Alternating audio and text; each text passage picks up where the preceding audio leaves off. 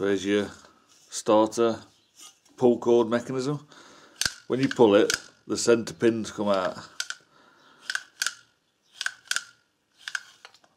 Obviously sometimes they don't come out, sometimes your cord board snaps, so you always have to know how to work on them. Let's take it to pieces.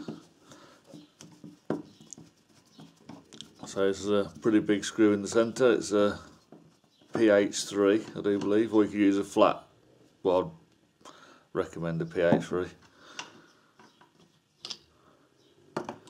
Now you want to hold it down because there's a spring underneath it. If it comes out, it can come out pretty violent. So you got a little spring this side. I'll keep the parts so you can see them. And then you got like your, I don't know what you call them, but the swing out and engage with the engine. Another little spring. Pretty simple like these to work on. Then you got this spring. I have in the past forgot to put them in. If you don't put that in, them arms won't swing out properly, so that is pretty important. And then obviously I'm going to undo this. Get another screwdriver.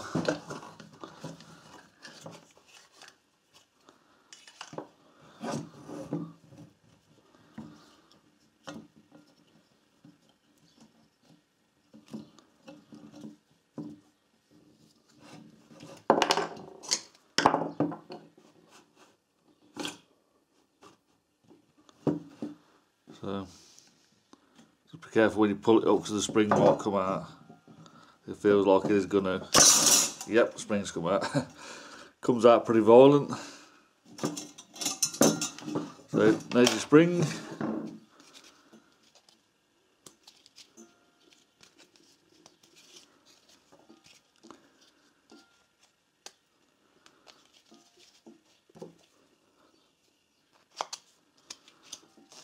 Your string. Your pulley, I suppose you call it, the plate and all the bits. So I'll just put it back together. Pulling this spring back together can be a bit awkward, but once you get the knack of it, it's alright. So it hooks in like that, and then you just have to go around with it, obviously holding it in place. You get a bit of a knack to it. Some people could do it better than me with 2 thumbs, but I have to do it this way, the easy way. Just twirl it in.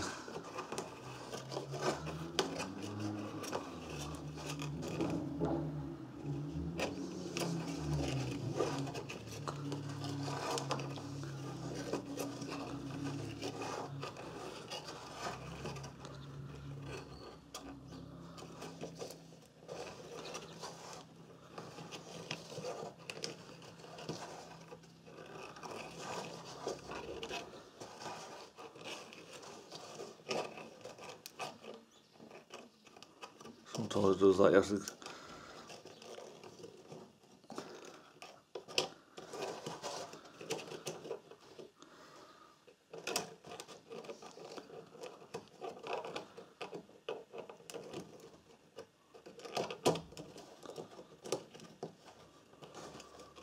I'll go backwards now because it's come out.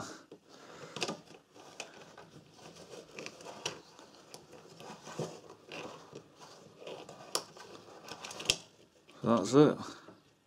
You're going to make sure that's about in the middle like that, because it has to catch on that little rung.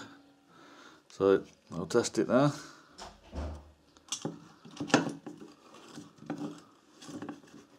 So it's got it and it's wheeling in. You feel it springing back. Okay then, I'm going to wind it back. Just do it until you feel that it get tightish. I'm happy with that. Then you got to try and get the cord hole aligned up with this hole. I find if you just put it back a little bit, and then it falls back just about in place, not quite, but there, perfectly lined. Now if you get your string, you're best to burn the end so you got a point on it, otherwise this will be hard. Then you have to thread it through the hole and hope that it goes in like that.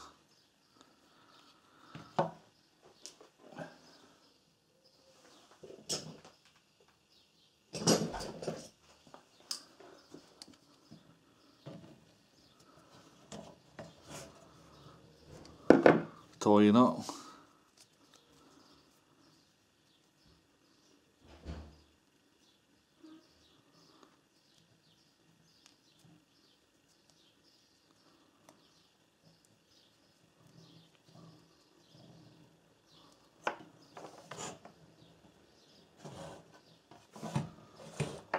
Same as side, burn the top, burn the end so you got a good point on it.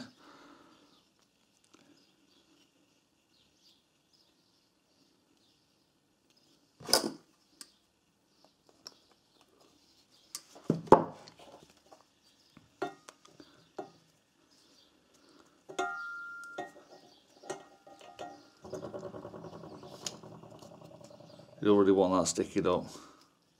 Best to trim that off, but I'm not going to do it on this one.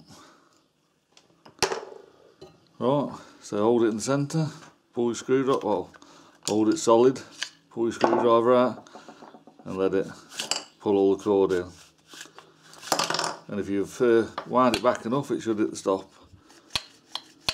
Right, so put your spring in.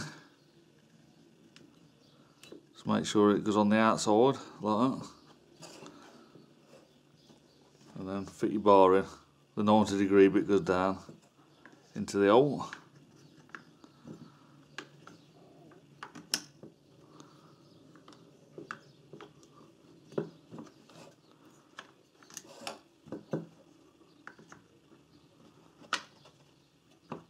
Just make sure the spring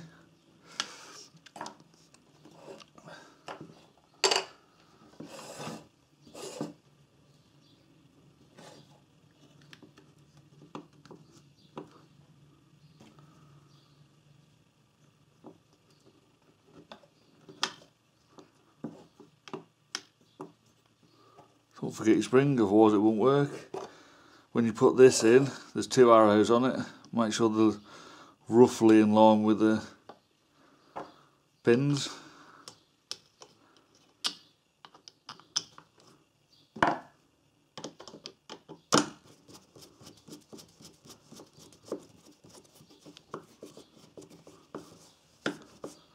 Tighten it up and just make sure the pins come out again.